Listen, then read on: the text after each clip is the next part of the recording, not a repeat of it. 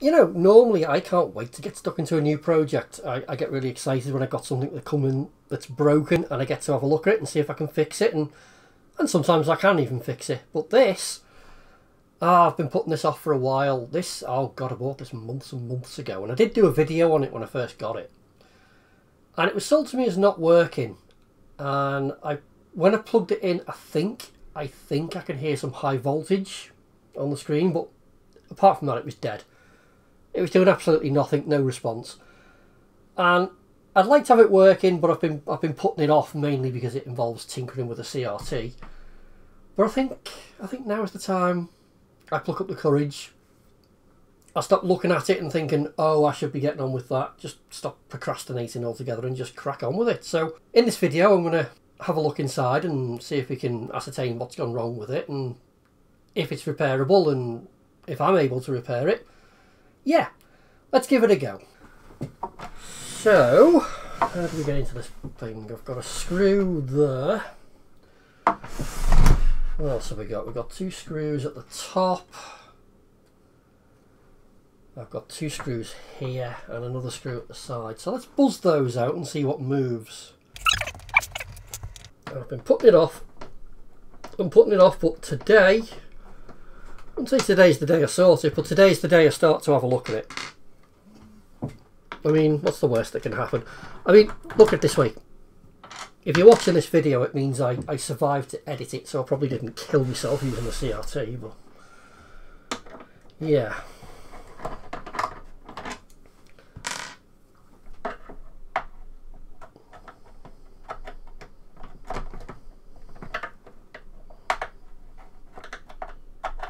Oh, I know there's a screw in there, just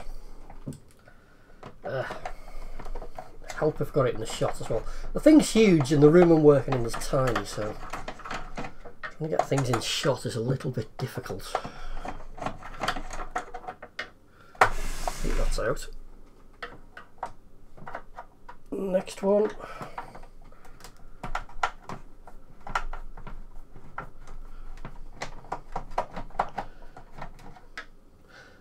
That's loose. Now, is that everything I need to slide this back case off?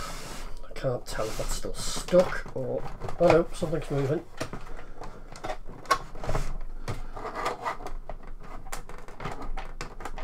It feels like something's still got it. Hang on. Yeah, there's a little expansion cover here actually. Let's try buzzing that out.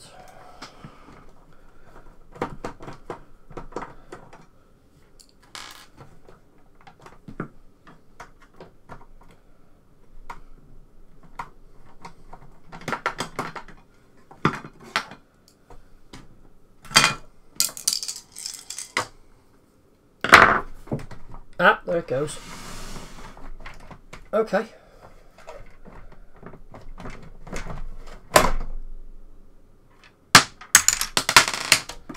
As screws go flying, but we're in. Well, I've said this on other videos before and I want to keep saying it again. CRTs, they are incredibly dangerous things and they can hold a potentially lethal charge after they've been switched off, unplugged, whatever. So if you're not happy working on these things, then please don't. Honestly, you're better off having a broken retro computer than losing your life. And I don't think I am being too dramatic by saying that. You can certainly do yourself a very, very nasty injury if you handle these things wrong. Because effectively what you've got here is a giant capacitor. Anyway, this thing hasn't been powered on for quite literally months. So I think the chances of this having any sort of charge in it are almost zero. But you can never be 100% sure, so I've got a homemade discharge tool, so it's just a screwdriver attached to a flying lead. And all I'm going to do is I'm going to short out the CRT very, very carefully. I'm going to attach my one end of the lead to the chassis, and then I'm going to get under this suction cup. Yeah, I think in hindsight a flat-headed screwdriver might have been a better idea, but that's not what I did, so yeah. Go on.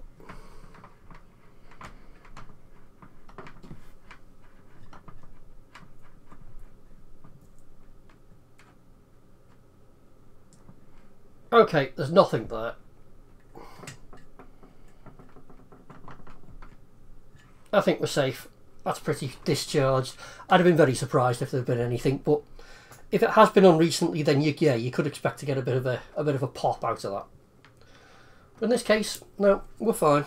So, how the hell?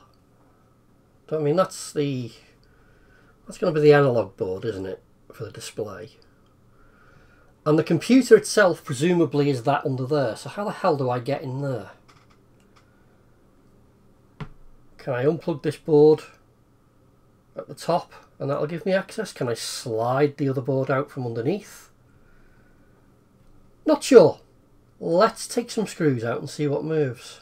Well, for a kick-off, this board at the top seems somewhat loose. In fact, I can see 2 plastic clips and I can't see any screws at all that are actually holding that in place. So maybe that'll slide out.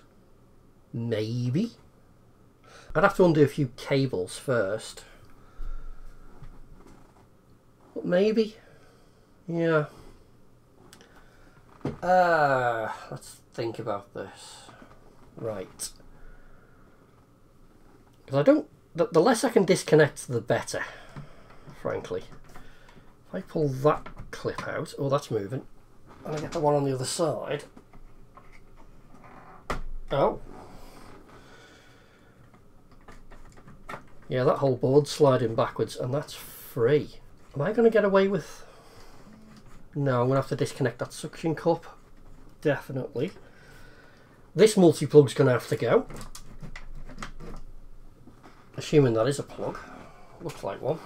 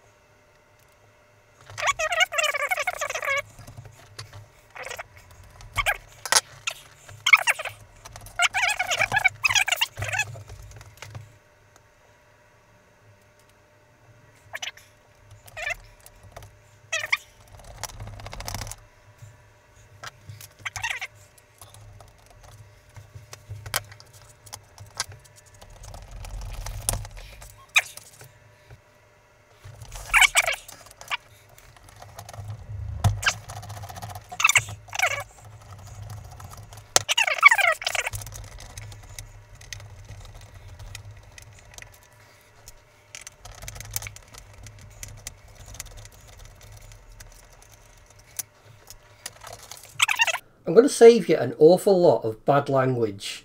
Really, really bad language. But yeah, what I've ended up having to do, just to get to the computer itself, is to separate the case again and unplug a load more multi-plugs. But yeah, I think I can actually access the actual computer, the actual bit that I wanted to look at now. So I'm assuming I can just unscrew this from the case and that'll pop right out. If I can find the anchor points, there's one.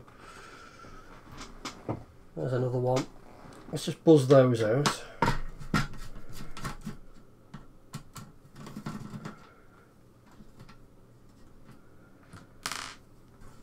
See why people don't bother repairing these.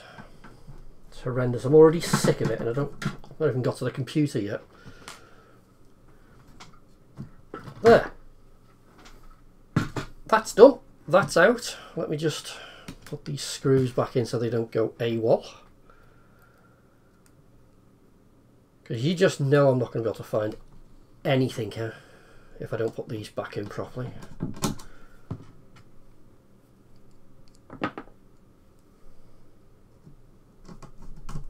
Right. So, computer mainboard presumably is in there, which is all I was trying to get to in the first place. God forbid they have a little tray where you could just slide this out, you know. Yikes. So I've got an RF shield. I presume that's what it is. Now to me this is screaming of a power problem if it's doing nothing, but then I mean who really knows? Where the hell did that go? Oh yeah.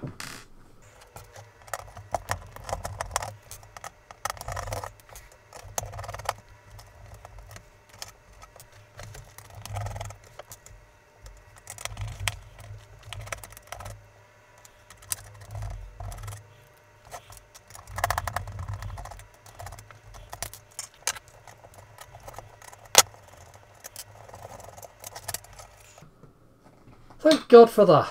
Right, we're in. Well, we're in, and there really isn't much to it, is there? So, what have we got? I didn't see anything obvious at first that might have failed, and then I found, I'll try and point to it, this little capacitor here. I don't know if you're going to see it on the camera, it's probably not going to focus great, but that has dropped its guts all over the board. That has absolutely failed. So that could be part of the problem. Who knows? I think the safest thing to do, considering what an absolute pain in the neck it is to get inside this board, is change all the capacitors, and then I'll put it back together and we'll take it from there. You see, the thing is, I don't have a lot of money in this computer, and I don't really intend to put a lot in either. So, unless the problem is fairly simple, well, it's going to be a parts machine, unfortunately. But yeah, what a simple thing it is. I mean, there's a couple of custom Amstrad chips. There's a Z80 processor. Some RAM there. There's some expansion slots if you want to upgrade the RAM, which is something I will not be doing, or at least not in the short term. Yeah, it's a tiny, tiny little board. I was expecting more, but yeah. So what I'll do, I'll swap out all these capacitors and then we'll get it back into the case and we'll move forward from there. Right, new caps are in. There was only 3 of them, so it didn't exactly take long. I'll put this back in the case then, I suppose. And that's the shield reinstalled and it's back in its little tray. So that can then go back onto the main unit, but I'm not going to do that because I'm going to have a look at the disk drive while I've got the thing apart. And I wouldn't normally bother until I know the computer's actually going to work. But because it's such a pain in the arse to get to, I thought, well, I might as well take the disk drive out now, see if it needs a new belt, clean the heads on it, that sort of thing.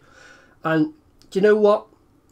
Even if the computer doesn't work, well, I've got a spare service disk drive then, haven't I suppose. So I'll take it out now while it's actually accessible and have a look. Let's give it the once over. So I don't think it's going to take that much to remove. Now I've got it to this point. It should just be a couple of screws.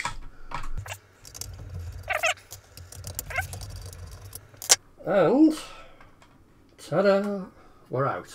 Okay, don't know if there's anything special about this drive, but I doubt it. So let's get it out of the holder and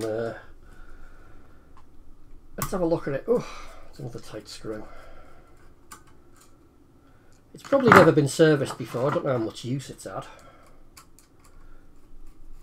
But then, this whole thing could be an exercise in time wasting because I could do all this and I might never get that computer working. I don't know at this point. I just know that that disk drive is an absolute pig to get to. And if I don't service it now, you just know it's going to have a fault, don't you? So, let's do it now.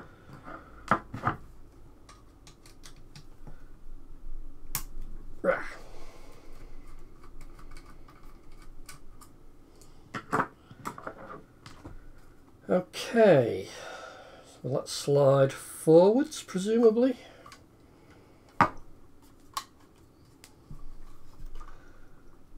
Really doesn't want to come out. Why? Can't see what's holding it in. Oh no, there it goes. Apparently it's the way you hold your mouth. I'm hoping it's just a direct drive unit and there's no belt to change, because if it does have one then it's probably perished. Let me just get in a bit closer so we can get a better angle on it. Okay, so top cover off, presumably. I've got 2 screws there, I'll just buzz those out.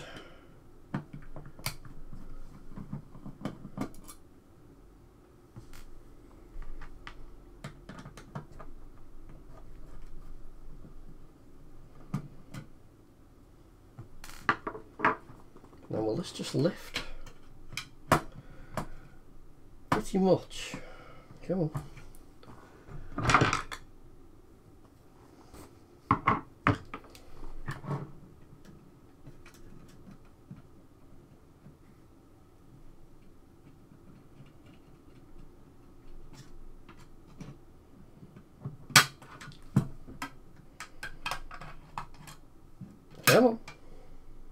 go. There we go. And yeah, I think there's going to be a belt. There's a motor there. Spindle there, another motor there. Yeah, I can even see the belt. It looks to be in one piece actually, but I bet it's not working as it should. How do I change that? Do I need to go in through the top? Huh. Let me just pause this camera for a second. Just need to get in close and see what I can figure out. No, stuff it. I think if I play about with that too much, I'm going to knock it out of alignment. So, you know what? If it doesn't work, I've got plenty of other floppy drives I can put in. It's just not worth the faffing about. To be honest, if the computer does work, I'd be tempted to put a GoTech in it anyway. So, yeah, do you know what? Scrap that. That was a bad idea. Maybe if it's faulty in another video, I'll pull it out. We'll have a proper teardown of it. But right here, right now, I could be wasting an awful lot of time on a computer that's not even going to work. So let's just park that for 1 minute. Yeah, stuff it. Do you know what? If the computer works, and that is a big if, then I'll worry about the disk drive at a later point. To be honest, the belt didn't feel great, so if this thing does work, then I think that will be an issue. But right here, right now, let's just see if the thing works, shall we? So the board's back in, and just for giggles, I did test the capacitors that came off it, and 2 of them were fine. They were perfectly within spec. One of them, the one that was showing all the signs of leakage, yeah, that's completely failed. It wasn't even registering as a capacitor. My testing unit was just saying unknown or broken part, so it wasn't even trying to do anything with it. So yeah, I can't guarantee that that was the only fault, but it was definitely a fault, and we found one, so that's good, I suppose. It's better than finding nothing. Anyway, let's try and get this thing back together, because the less bits I've got floating around, the better. Let me just come around the other side. Try not to bump the camera. Like that.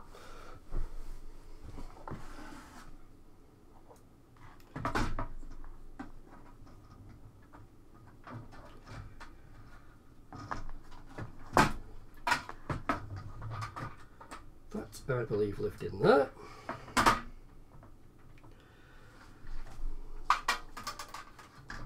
Just lift all the cabling out the way for now.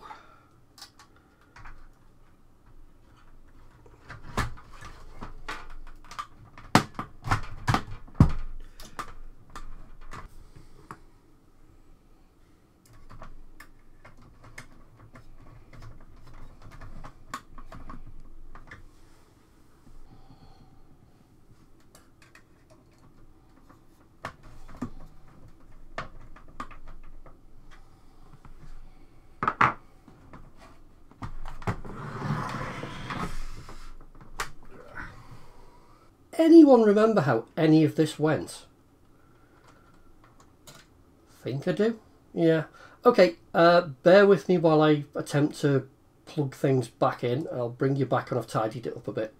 Well, that's everything back in now, apart from the high voltage in the analog board. And on that note, I was looking at the capacitors in this, and they look okay apart from... There's one just, oh hang on, yeah, where my thumb is there, it's right next to the heatsink, and it seems to have a little bit of a bulge in it. So maybe that's not doing so well either, so I might try changing that and testing it, and I might pop a few of the others out as well and change those. I've gone round and I've just dotted with a pen all the capacitors, all the electrolytics, so if I do go round and have to change them all, then I know what's what. There's 33 of them, by the way, so hopefully I won't have to change them all, but I don't know. I don't know. Certainly that one. I'm going to pull that, I'm going to test it. I suppose I could pull them out and test them and then put them back if they're okay. There's always that. But yeah, I won't refit this until I've changed at least this, possibly that, maybe a few of the others. I'll see what I've got in stock and what I need to order. How about that? Oh, well, it's a good week later, isn't it now? So, where was I up to? Yeah, I was going to pull off a capacitor on this board because it looked a bit bulgy. And when I pulled it off, you know when you're desoldering a rotten capacitor and you get that horrible fish smell and you just know they've rotted. Yeah, I got that. So I've replaced this capacitor and then I ended up pulling a few more. Same problem. Long story short, I've recapped the entire board, bar one or two capacitors. And I would say a good third of them were rotten and they were never going to work. But yeah, there was 33 of the buggers. So I've been quite busy. I've been taking my time. Then I've had to wash the board because it had all the electrolyte which had leaked underneath it as well, and it has done some damage, unfortunately. And I did have to repair a couple of tracers underneath as well. So yeah. Anyway, all the caps are changed. The board's been cleaned. I think I've got rid of all the electrolyte. So I don't know. I think it's either going to work or it isn't, isn't it? I'm going to get this board back in the chassis now. I'll bring you back when that's done, and then I suppose we can test it and we'll see if we've made an effective repair or not. I think that's everything hooked up as it should be. I'm just going to do another little check, and then it's the time. Well, it's the scary bit, I suppose. Plug it in and see what happens. And I did say before, what's the worst that can happen? And I thought, well, the worst that can happen is it won't work. But no, the worst that can happen is it can explode and burn my house down. But let's not think that way. Let's just let's be positive.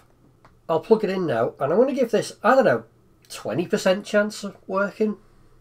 Considering the state of those caps and the state of the board. Who knows?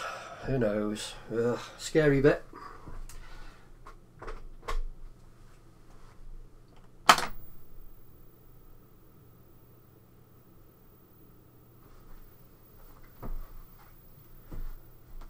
Don't think that's doing anything. Oh, well, I was hoping for more than that. Now this is interesting. A couple of cycles of the power switch and it's doing something. It's just a white screen, but every now and then it's chirping at me as well. So the PC speaker's kicking in. The shift lock light is working. But I don't know what's going on with this white screen, so so there's still an issue. But I think the analog board must be working, if nothing else. So I don't know whether I need to make an adjustment, or there's still a fault, or what. I don't know, but I mean, so where it wasn't working at all, it was doing nothing. That's something, I suppose. Don't know. Yeah, me again. So I've been reading up on the forums and it turns out this might actually be normal behaviour. So you do get the white screen until you put a boot disk in and load up the operating system. Apparently that's normal. If you got one of these and you know better, by all means correct me. But do you remember when I said I might have a problem with the disk drive? Well, if I put a disk in, now I don't have the correct operating system. I'm going to see if I can find an image for it. But if I put it in, you'll hear the disk is trying to load. So that's not going to work. So I am going to have to take it apart again at some point and replace the belt on the drive. And then hopefully when I get the right... Oh, be quiet. When I get the right disk image, then in theory this should work. So it might actually be a working machine. And I just need to load up the operating system. So it might actually be okay. I don't know. I'll see if I can get a disk image. So the part 2 to this video is gonna be repairing that disk drive. So I'm gonna have to figure out how I'm gonna change the belt on it and getting a copy of the OS. If you've got one of these and you've got an image file of the operating system, I'm assuming it runs CPM, I'm not entirely sure. Please let me know, because you would be my best friend for a long time if you've got a copy of that. Yeah, I'm assuming, rightly or wrongly, that this is actually a functioning computer at this point and it's doing what it should be doing, minus the faulty disk drive. So yeah, so that'll be my next job, but I think I'll cut it here for this video because I don't know when I'm going to get back round to it. But yeah, as always, thanks for watching. If you've got any suggestions, let me know, and hopefully I'll see you on the next one. Bye.